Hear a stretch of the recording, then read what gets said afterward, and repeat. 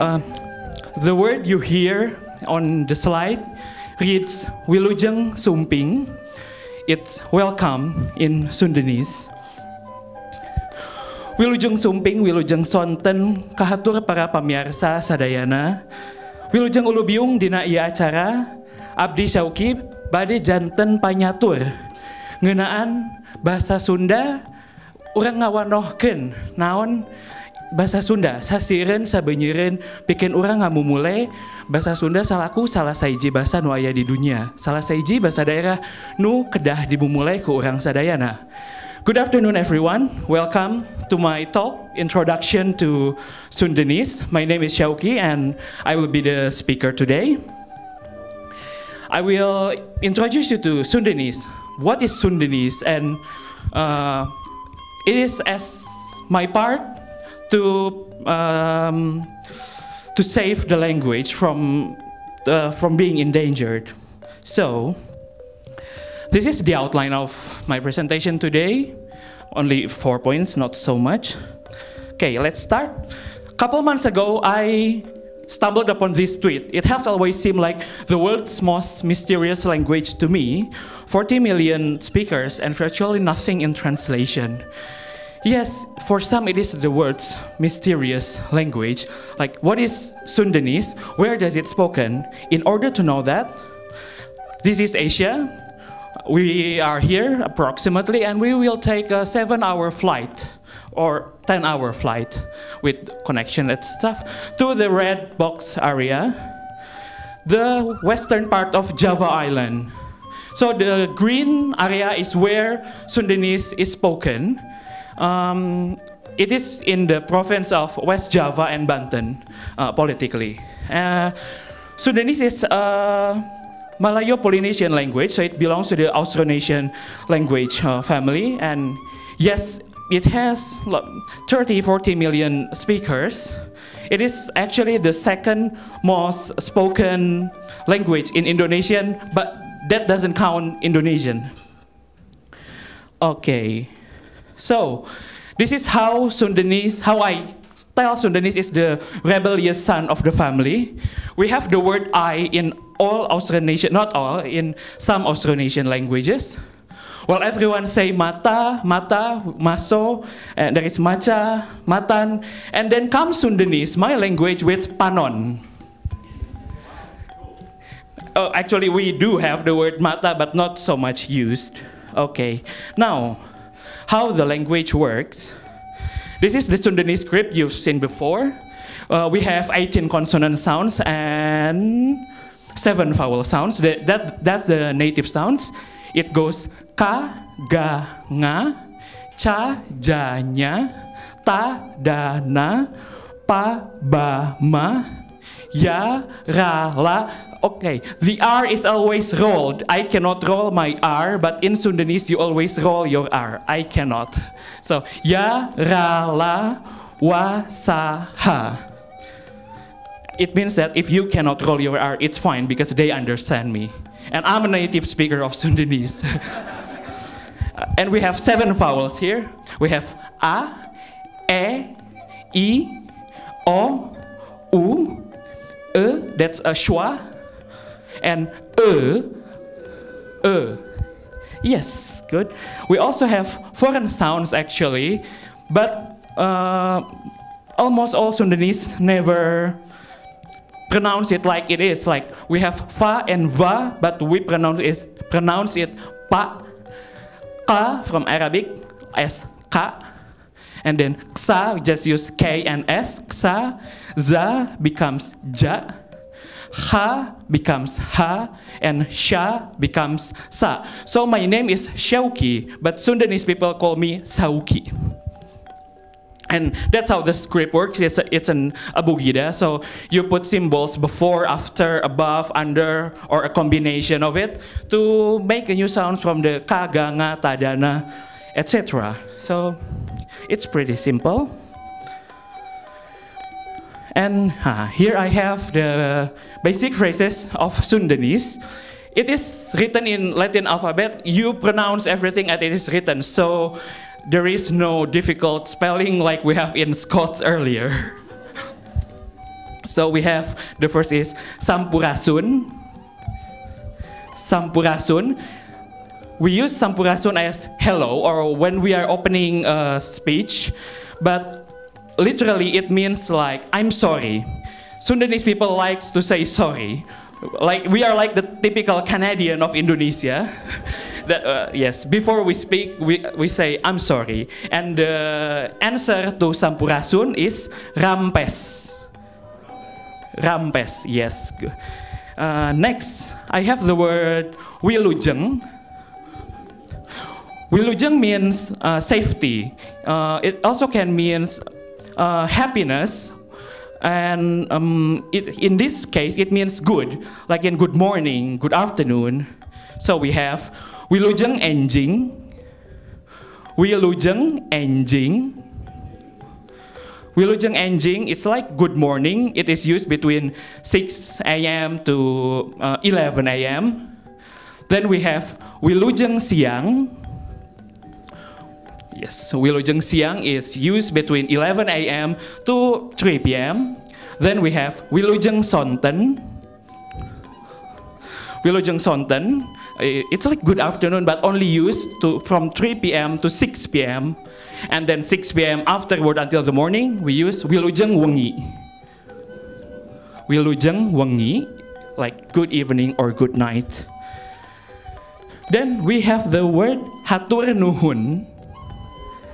Hatur nuhun, or shortly nuhun. Nuhun means thank you. Hatur nuhun, it means thank you. And you can answer it with sawang sulna. Sawang sulna or sami sami. Sami means same. So thank you, same to you. Okay, next we have two magic words in Sundanese. If you know these two words, basically you can get by anything in Sundanese speaking area. The first word is punten. Punten is like excuse me or I'm sorry. Again, we say that a lot because we like to say sorry. Like when you are going through a lot of person, you say excuse me. In Sundanese, you can say punten. Or you are visiting your friend's house, you want to ask, somebody's home, anybody's home? Instead of that, you say, punten. Yes, and the answer to punten is mangga. Mangga. So if somebody says punten to you, you say mangga. But mangga can also be used when you are giving something, like if I give this to you, mangga, mangga, mangga, yeah, it means, there you go. Or it can also mean like, please, like, mangga, mangga, please after you. So it's really useful, this, okay, maybe 3 words, nuhun, punten, and mangga. That's all the basic words you need to know. Yeah, but that ain't fun. Like, we are in Polyglot conference. If I only teach you 3 words, like, what am I doing here? So, next is, how are you? We ask, kumaha damang. Kumaha means how, damang means healthy. So it's like, how are you? Are you healthy? We directly ask them whether they are healthy or not. And the answer, the Sundanese answer is pangestu. Pangestu. But because most Sundanese speakers are Muslim, usually they use the Islamic phrase Alhamdulillah, which means praise to God. So if you're feeling bad but you don't want to show it, you can just say Alhamdulillah, like, praise to God. Praise to God for what? Because I'm sick and I don't need to work. Yeah, that can be it. So you will hear a lot of Alhamdulillah if you ask kumaha damang. Okay, next. Yes, we do use kumaha damang when we are starting a small talk. But when we are meeting someone, like we are running into someone on our way, or I meet an old friend, like the first thing comes to my mind would not be, how are you? But it would be, where are you going? And this is what we really ask to each other in Sundanese. Bade kamana? Or rek kamana? Same meaning, just a different usage. I will explain later. And sometimes for foreigners, they think, why people are so nosy, they want to know where I'm going. Actually, we don't care. Because why? Because the answer is kapayun or kaharep, and it means, payun means front. So it's like, I'm going to the front, I'm going there, I'm going over there. We don't need to say, oh, I'm going to work, I'm going to school, I'm going to Fukuoka for a Polyglot conference. No, I just say, I'm going there. And people is fine with that answer. And yes, if people ask you, bade kamana, you answer with kapayun. If people ask you, rek kamana, you answer with kaharep. I will explain later. Then we have the word for yes. We have sumuhun, or muhun shortly, and enya. Enya. And the word for no is hente, hente, or te. Yes, good, very good. Next, we have these two set of words. So it is what you say when somebody calls you. It's like what, but only used when somebody calls you by your name. Like if my mother called me Syauqi, I will answer only with kulan. So kulan is used by male and kah is used by female. So Sundanese is actually a gender-neutral language, I think, but they have this feature that makes me doubt, is it really gender-neutral? Because it is assigned to certain gender. I cannot say kah. If I say kah to my mother, she will scold me like, what are you? You're not a female. But that's another discussion. Okay, now, how to present yourself in Sundanese. There is something most foreigners don't like about this, but I will start with me. Sampurasun nepangkeun abdi Syauqi kawit di Indonesia. Abdi linggih di Bandung, yuswa abdi 23 tahun. Hatur nuhun. It's hello, let me introduce myself. I am Syauqi, so abdi is I. We have my name, but people don't use that. So abdi, your name. Kawit di, your country, your city. Abdi linggih di, where do you live, your city or your area. Yuswa abdi, your age. So, and hatur nuhun, thank you. It is common for Sundanese to ask other people about their age. It's not a taboo like most Western society think. Why? Later. Now, let's discuss numbers. It's quite simple. Somehow it's like a Japanese or Chinese number, but more simple. We start with 0. 0 is nol. Nol. Hiji. 2, 3, 4, 5, genep, 7, 8, salapan, 10. Pretty easy, right? So, puluh means 10 and sa means 1. Other than hiji, other than one in other place like 10, 100, etc., we use sa, and it is a clitic, so you join it with the other word. So the word for tin is belas. We have 11. It's like 1 tin. 12, like 2 tin. 13 is easy. 13, 14, 14, 15, etc. And then the word for 10 is puluh. You just mix the word 20, 2, 10, 20, 30, 40. If you want to say like 21, it's 20 hiji. 25, it's 25. It's really easy. It's like a Chinese or Japanese number. But we don't have like the 10,000 become mang or bang in Japanese. We don't have that. We have 1,000 is sarebu there. Let me just see. Sarebu there. 10,000 10.000,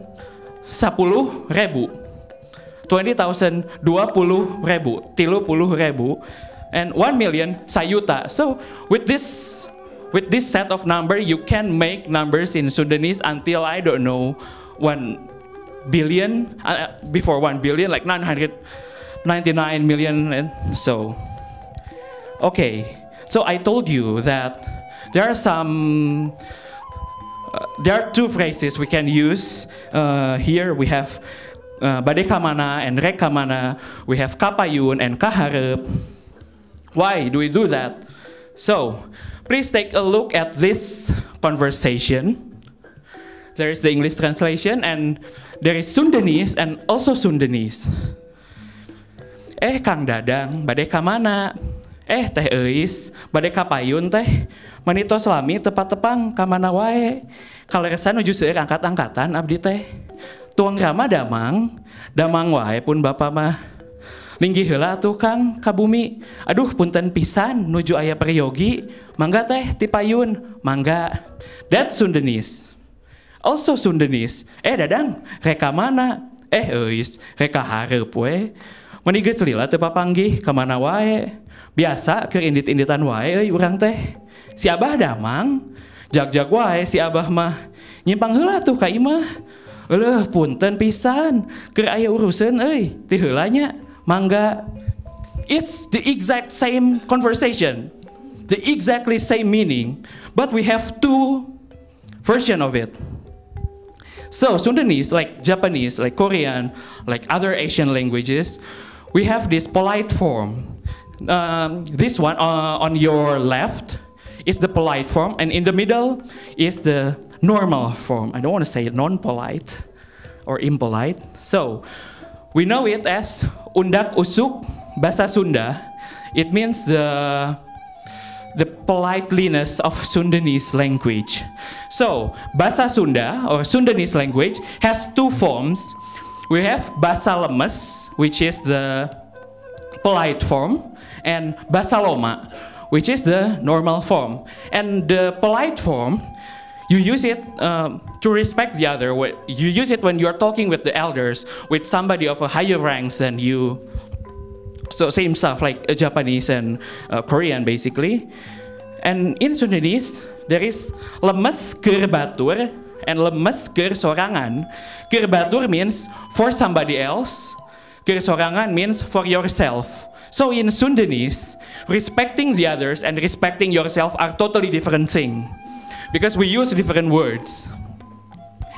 And under bahasa Loma, the normal form, we have bahasa Cohag, the rude language. It is used when people are angry, used to address animal, for swearing. So in Sundanese, we have a sign register only for swearing and to be angry. So take a look at the examples. We have, I didn't put the English translation here. So we have, lemas is the polite, loma is non-polite, normal, sorry. That's the personal pronoun. We have abdi or sim kuring. It's for I. For you, we have anjeun, salira, hidep. For he or she, we have anjeuna. It's gender neutral, so we can use for he or she or it. Then we have urang for we, aranjeun for you, and aranjeuna for they. That's for the polite form. For the normal form, we have kuring or aing, maneh or sia for you, manehna for he or she, urang for we, maraneh for you, maranehna for they. And these are some verbs. The table on the below are some verbs in Sundanese. We have, for example, in English, to eat or eat. We have tuang, neda, dahar, and nyatu. It means eat. If we are talking about our father, for example, I'm talking about my father, I cannot say manehna because it's my father. I have to respect him. So I have to say anjeuna. And I have to say anjeuna tuang. I cannot say anjeuna dahar. That's just rude. And if I'm saying to my mom or to my grandfather that I am eating, I have to use abdi. Even sim kuring, it's bad. I have to use abdi or I have to use my name. And I use the verb I use is neda. I cannot use tuang because tuang is for my grandparents. It's for my parents. So I have to say abdi neda. But if I'm with my friend, I'm telling them I'm eating, I can say aing dahar. But if I say that to my parents, my grandparents, they would slap me right away. And when you have cooked something for, I don't know, your children, your sister, your brother, and they don't want to eat that, while you have spent all your energy, your time, your money to that meal, you are getting angry, they don't want to eat your meal, you can say to them, nyatu sia, eat this. It means that you're angry because they don't eat and you ask them to eat. So that's the different usage. But sometimes the words are the same. Like we have mapa here. It's here, mapa. And we have tinggal. And also here, lempang. It's to walk. Same for the loma. That's the normal and the rude language. And here, tempo, tenjo, but this is the same. Tinggal, and this is dangu, kuping, denge. So this is what makes Sundanese kind of difficult for people to learn because you need to understand how to use this verb in daily communication.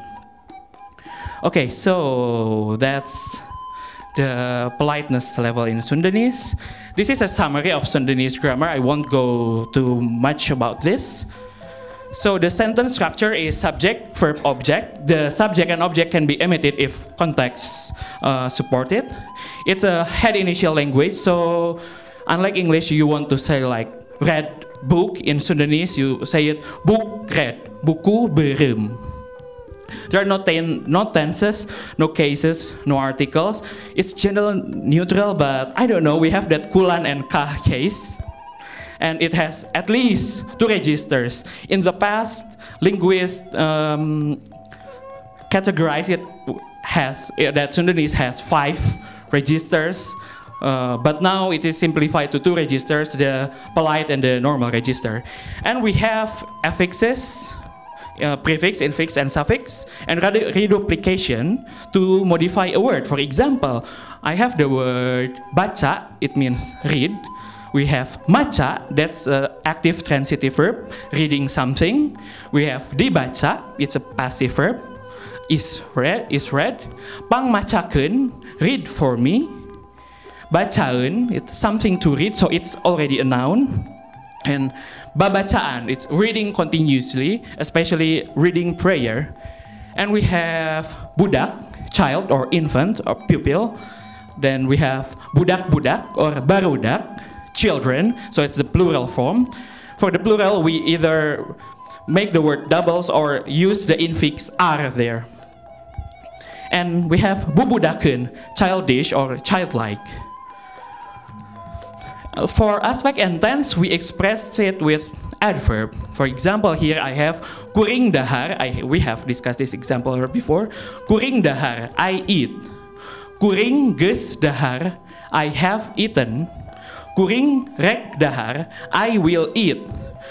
Kuring bieu dahar, I ate or I just ate. Kuring keur dahar, I am eating. Kuring bieu keur dahar, I was eating. So the dahar is still the same regardless of the tense and aspect. And we have also some pragmatic particles to convey different meaning. I have 3 sentences here, different just slightly to each other. First, Ujang sakola di Jepang. Ujang is a personal name. Ujang teh sakola di Jepang. Ujang mah sakola di Jepang. So how do they differ? So Ujang sakola di Jepang, that's the basic construction you can. Ujang sakola, it comes from the word school, is studying. Ujang is studying in Japan. So like when you want to tell someone, oh, Ujang is studying in Japan, you tell them, Ujang sakola di Jepang. But when someone asks you, for example, where does Ujang study now? Ujang teh sakola di Jepang. And if that person asks you, is Ujang studying in the US? Ujang mah sekolah di Jepang. So the word mah has some negative or negation. It provides new information, and teh, it gives information. It's actually quite difficult to describe. Okay, I have some fun facts. In Sundanese, it's about time. While I don't know who came up with 24-hour timing system, in Sundanese, we have our own timing system, almost like 24-hour, but it is based on natural occurrence. Like the Tuvan language, it has months based on the natural occurrence. Now we have, in Sundanese, we have time. For example, here we have Kongkorongok hayam. Kongkorongok hayams mean cook-a-doodle-doo chicken. So when the chicken sounds, it's 4 a.m. in the morning. And then we have this like tunggang gunung. Tunggang gunung means riding mountain. Why is it like that? Because when around 4 p.m. in Sundanese speaking area, of course, the sun looks just like it is riding the mountain. So things like that. Then we have this hariem banget, unclear face. You cannot see people's faces. That's 7 p.m. That's when it gets dark. But this is kind of long. You can just 7 p.m. instead of hariem banget. So most people use the 24-hour or 12-hour. Yes, system only works because we're near the equator, yes. Next, fun fact. All the words you see in front of you means to fall. So we have gebis and labuh. That's the polite version of the general fall. It's a fall in general. You don't describe how do you fall. Murag and ragrag, you only use it with objects. You never murag, you are not a chair, you're not a table. And all the tiba baranting, tibu buranjat, tiga jelik, tiga brak, tiga brus, etc. It all means fall, but in certain condition. For example, we have tiga jebur there. It's here, tiga jebur. Tiga jebur means you are falling into a body of water. And there is also tigu jubar. Also means you are falling into a body of water, but deeper. And it can be really, really specific for like tiko sewat. It's falling because you trip on yourself. You trip on your shoelace, or you wear a trousers or a shirt that is too long so that you fall. That's tiko sewat. And this one, it means, it's in Indonesian, it says to fall in Sundanese, so to give you a picture how we fall in Sundanese. Yeah, it's a lot of words. I can't even describe one by one, it's too complicated. Next, Sundanese have close family ties. This is what we call as our family. Maybe in English culture or in American culture, your family is your parents, your spouse, your children. That's it. Oh yes, the red box is I, Abdi. But in Sundanese, no. You with your grandparents and with their siblings are your family. So we have all these words just to describe the family relationship. The blue color is male, pink color is female. For the white color, it means that it's gender neutral. You can use with either male or female. And it goes higher. If you see there is a small dot just above Aki Nini. Aki Nini is grandfather and grandmother. Because it can go way up. The parents of your grandparents, we call it buyut. The parents of your buyut is bao. The parents of your bao is janggawareng. The parents of janggawareng is udeg-udeg. The parents of kait siwur, of udeg-udeg is kait siwur, and the parents of kait siwur is bau sinduk. That far. You can, I don't know how many generations, maybe 7 or 9 generations up. But yes, we can describe it that far. And this word from buyut, bawajang kawarang, it also goes down. So we have incu. Incu is grandson.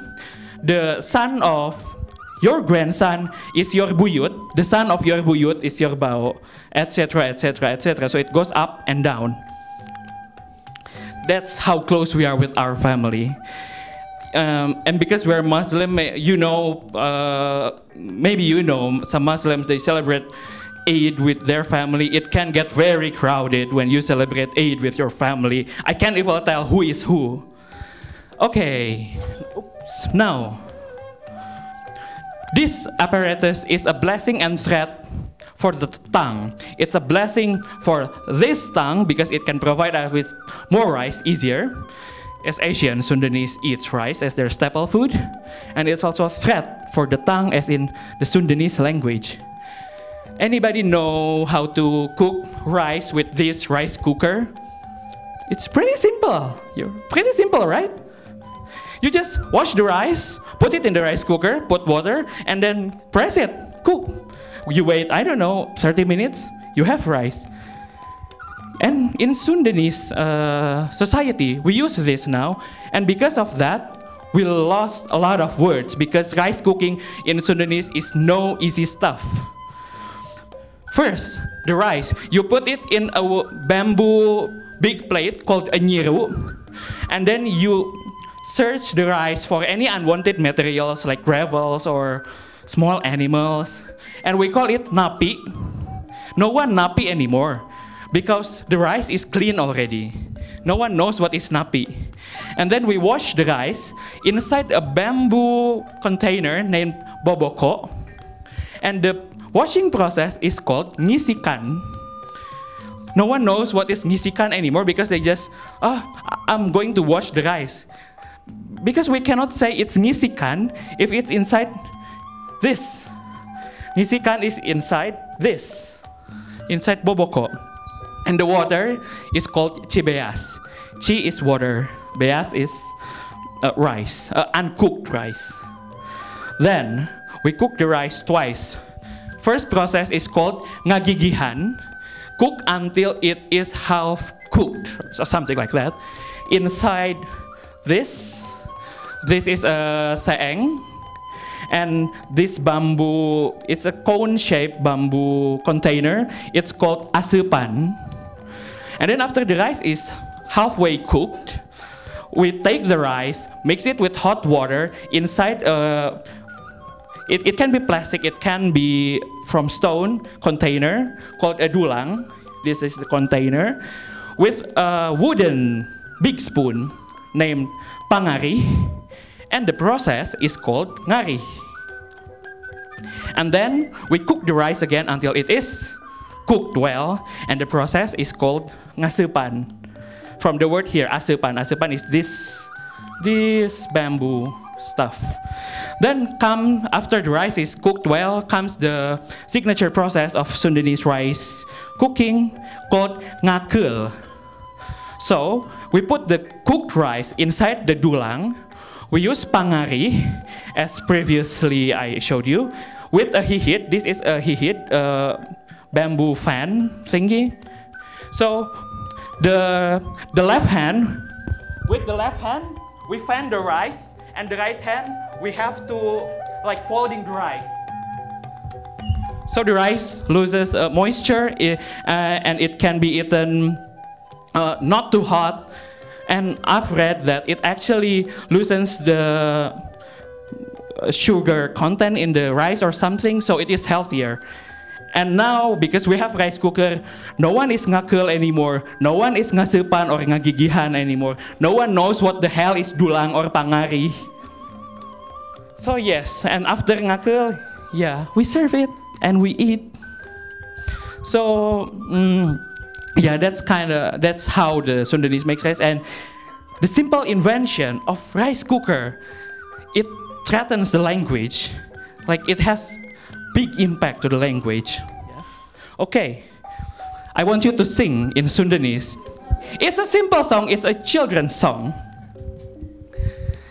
This is a very simple song, only 4 lines. It is used like speaking turn, like ini, mini, mini, more, something like that in English. In Sundanese, we call it ching chang keling. It has no meaning. Okay. So, it goes like this. My voice is not that good, but I hope this can be fun for everyone. It goes like this. Ching chang keling manuk cingkleng cindeten plos kakolong bapa satar bulanang. Just like that. Come on, it's easy. Ching chang keling manuk cingkleng cindeten plos kakolong bapa satar bulanang. Good, good. So, if you are curious with the meaning, manuk is bird. So I have this picture. Manuk cingkleng, I don't know, some kind of bird. Cindeten means sit. Plus kakolong, go to the under. Kolong is the under part of something, like under table or something. Bapa satar, bapa is father or mister. Bulanang is bald. So, let's do it once again, because we still have time. Okay, just one more. Okay, 1, 2, 3. Ching chang keling manuk cingkleng cindeten plos kakolong bapa satar bulanang. Very good, very good.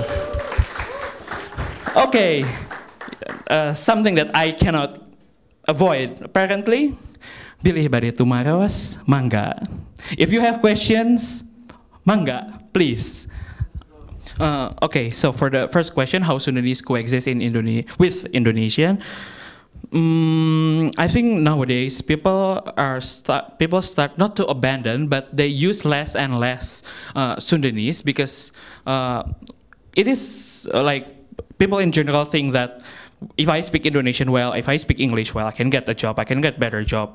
And I only use Sundanese at home anyway, so things like that. So it is only used with their home, with their close friends and community. And actually there are not so much literature in Sundanese nowadays. In the past, it used to be a lot of literature, but now not anymore, because people only use it for speaking and less writing.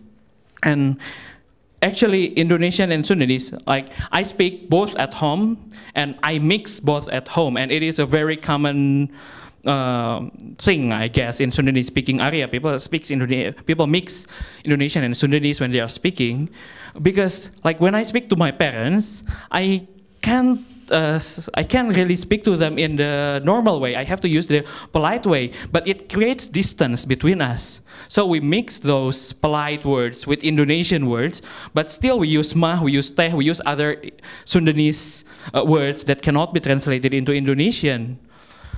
So it creates in something that is called, we don't have chalk here, okay. It creates something that is called kamalayon. It's from the word Malayu, and with circumfix ka and an, kamalayon, kamalayuan becomes kamalayon. It means Sundanese that sounds like Malay, Sundanese that sounds like Indonesian. And I think personally, most people, most children in Sundanese speaking area, they don't speak Sundanese, but this Kamalayon, this Indonesian thingy Sundanese. And they have more distance with the real Sundanese, with the Sundanese. And your third question was? People in other areas? I don't think so. People only learn Sundanese like if they come to West Java or Banten to study. Even it's not necessary for them. For example, there is a famous university in Indonesia, in Bandung, in a Sundanese speaking area. And there are a lot of Javanese from people from other parts of Indonesia. But sometimes they don't learn Sundanese. They say, I can understand Sundanese, but I cannot really speak it because it's not necessary for them to learn. When they are interacting with local people, they can use Indonesian. Or other cases where Indonesian from other places would learn Sundanese is if you marry a Sundanese. And again, it's not necessary because you can communicate in Indonesian anyway. So yeah, with Indonesian language, it becomes a national language that indeed unites the whole country, but there are some other implications to smaller languages like Sundanese, even Javanese. This teh and mah thing, this one, all Sundanese would use them even when they are talking in Indonesian to non-Sundanese people. And now it is very commonly used that it's almost like become a part of Indonesian language. Everyone in Indonesia would understand what teh and mah means, while actually it comes from Sundanese because they don't have this concept, these pragmatic particles of teh and mah. They adapt it into Indonesian. Pushing schools to teach more in Sundanese? Actually, yes. We have the so-called local curriculum. It means the curriculum is not regulated by the Ministry of Education, but by a local body of education. So yes, Sundanese is taught in school, but I think the teaching method is not effective. It doesn't encourage the students to speak and use Sundanese.